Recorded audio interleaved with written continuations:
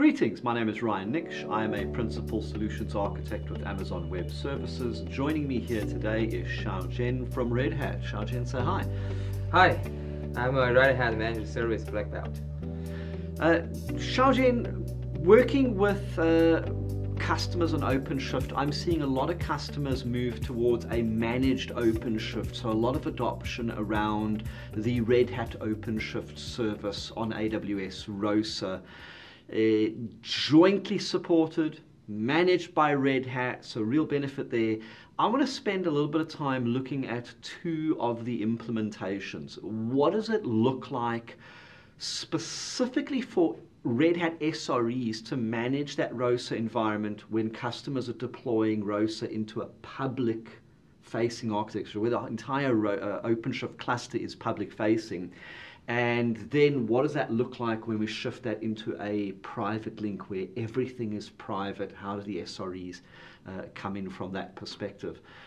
Shall we spend a moment or two and look at the public-facing implementation first, what it looks like, what its building blocks have, and then how the SREs come into that environment? Yeah, sure. So if you look at here, we basically draw a ROSA cluster, say that a private subnet. And inside of this VPC, you have a private subnet, you have a public subnet, and on the public subnet, you usually have an elastic load balancer, and this subnet attached with a IGW, Internet Gateway, and a NAT gateway.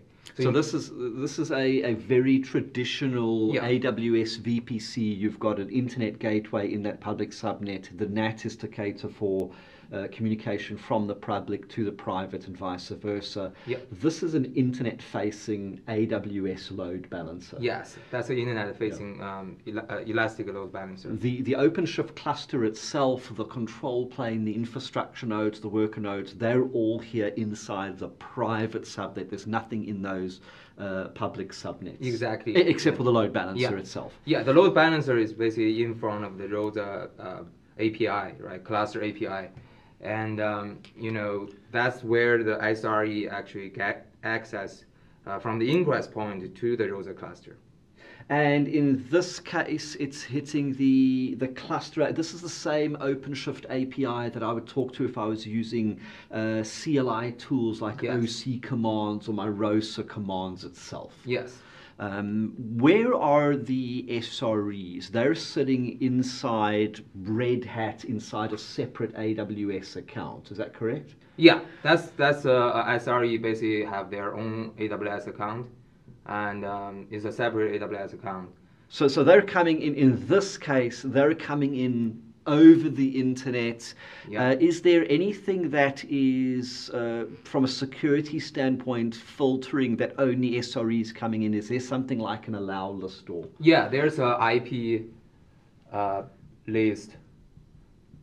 It's only IP allow list to allow the SRE account from Red Hat to manage this ROSA cluster. And they're coming through into this load balancer, which in turn gets to the OpenShift control plane. This API, that's on the master nodes. Yes. On the OpenShift cluster. It forward the traffic to the master node of the ROSA cluster. Now, with ROSA public implementations, the API endpoint, the OpenShift console, those are accessible to the outside world.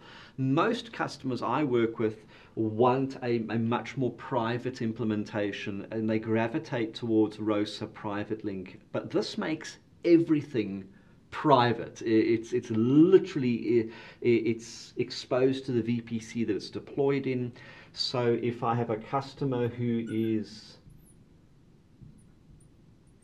on-prem, they're probably going to have something like AWS Direct Connect, or they're going to have a transit gateway to have the communication from their internal organization to this cluster.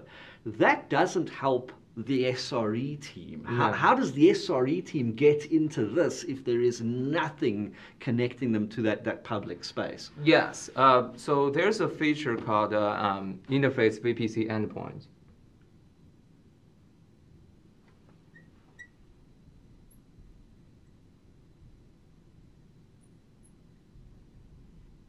this is essentially a private link endpoint, but Yeah. we're not linking to another AWS service here like we traditionally would with private link. This Yeah. is, I'm assuming we're going to have the SRE team here have their own AWS account, Yeah. and this is a link to Yeah. that AWS account.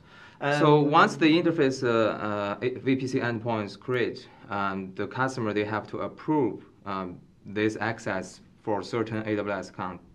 That's just a permission, which is eventually the AWS SRE service account. And then that account actually is the only account able to route the traffic to the interface VPC endpoint. And everything inside of that traffic is private. It's inside of a AWS infrastructure, not through the internet.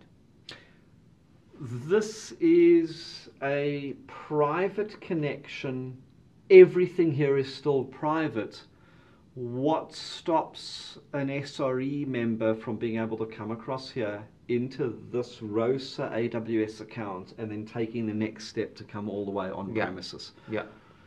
So this is more like ingress traffic, right? And you can definitely have like your security rule on the transition gateway or security group or ACL to block the traffic. So this is only about SRE access to the ELB, and then the ELB has the traffic to the ROSA cluster. Okay, yeah. So we've got a security group here that is defining only these address spaces can come in there.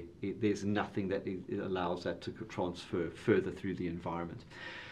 The clusters are private, but there's nothing stopping a customer from taking a private ROSA cluster and then presenting that to the outside world through another security device like a Palo Alto or a WAF implementation. Yeah. So we do see customers using this private link implementation to have internal workloads, but also to provide a centralized secure mechanism to expose that externally. Yeah. Of these two, which of these two are you seeing as the most common implementation? Yeah, enterprise customer, they are not comfortable to expose their API, cluster API to the internet, of course, right? And even though we have IP list, so private link is definitely like the most popular way to implement your ROSA cluster. So where are we seeing public? These are smaller implementations where there is a need to expose it publicly. I want something simple, or it's a potentially non-production context? Yeah, I would say non-production context, or it's not like critical secured application. And for the private link is you can also expose your your application to public, but you just don't expose the API to the public.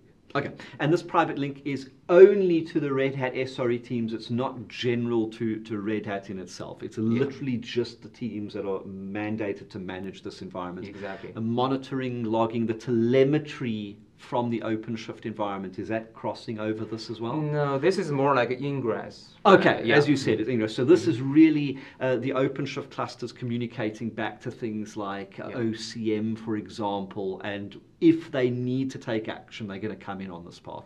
There is a audit process and change control when SRE teams need to utilize this path. Yeah, there are like different kind of like escalation path, right? So the SRE internally, they have to have internal tickets to escalate so they can access to this internal VPC, interface VPC endpoint. Yep.